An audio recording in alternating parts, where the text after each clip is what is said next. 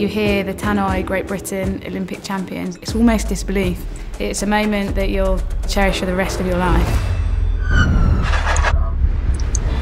Next thing I know, I'm getting a call saying we're rushing to hospital now. It's not until that point where you start thinking, all right, this is actually quite serious now. We were told, yeah, 2 months you'll be better, 3 months you'll be better, but the reality was very different.